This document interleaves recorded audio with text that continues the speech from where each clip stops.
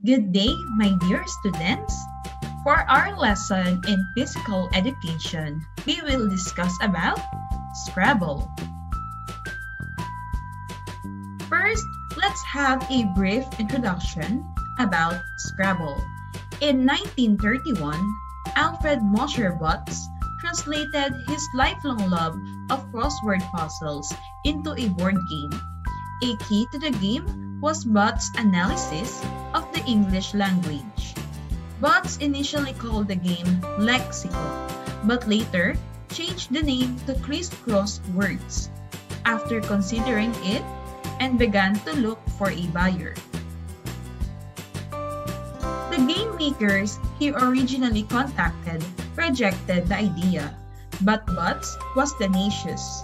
Eventually, in 1948, he sold the rights to entrepreneur and game lover James Brunot, who made a few minor adjustments to the design and renamed the game Scrabble, a word meaning to group frantically from the Dutch scrabben, to scrape or scratch.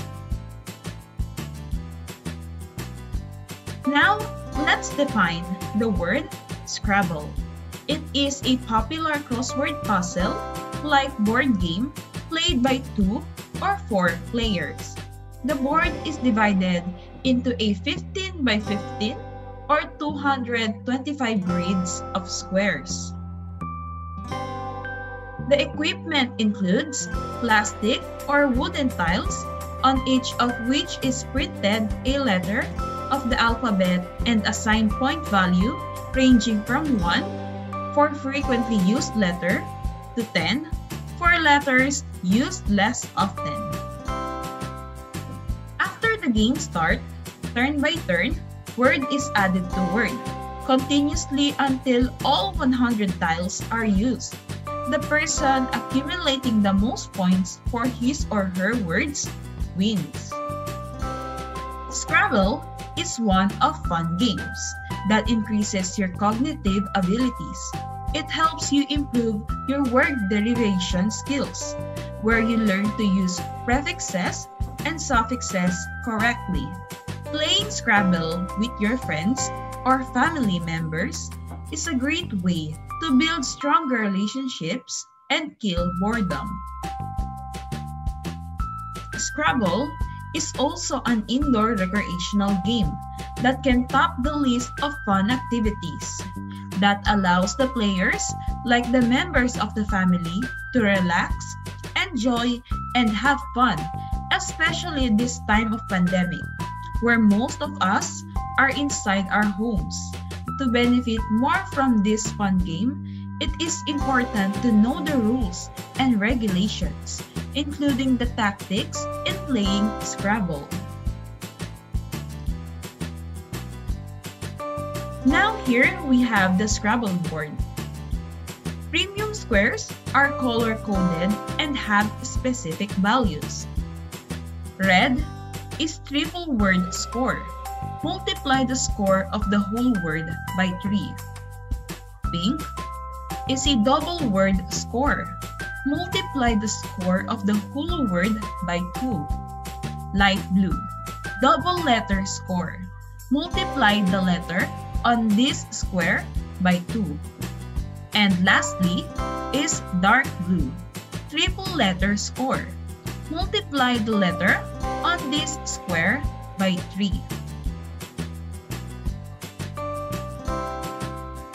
Now, let's learn how to play Scrabble. Number 1. The first player combines 2 or more of his letters to form a word and place them on the board, to read either across or down with one letter on the center square. Number 2. Player must complete his turn by counting and announcing his score. He then draws as many new letters as he has played, thus always keeping 7 letters in his rack. Number 3. Players must pass to the left. The second player then adds one or more letters to those already played to form new words. Number 4. Players may form new words by adding one or more letters to a word already on the board, placing a word at right angles to a word already on the board, and placing a complete word parallel to a word already played so that adjoining letters also form complete words.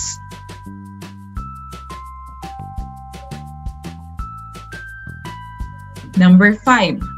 No letter may be moved after it has been played. Number 6.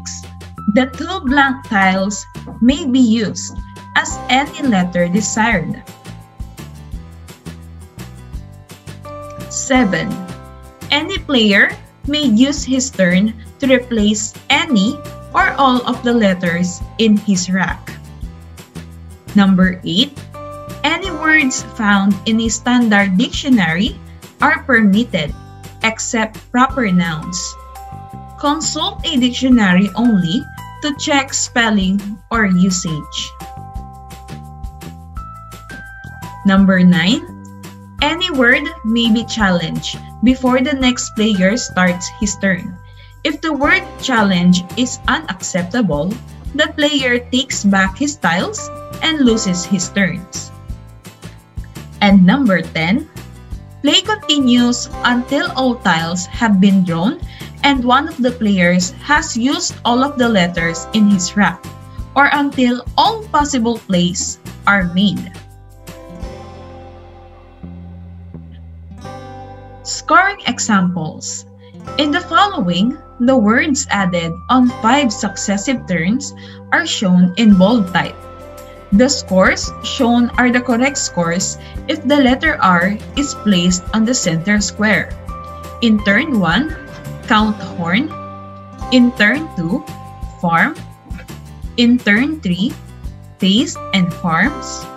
In turn 4, mob, nut, and B. In turn 5, bit, P, and at.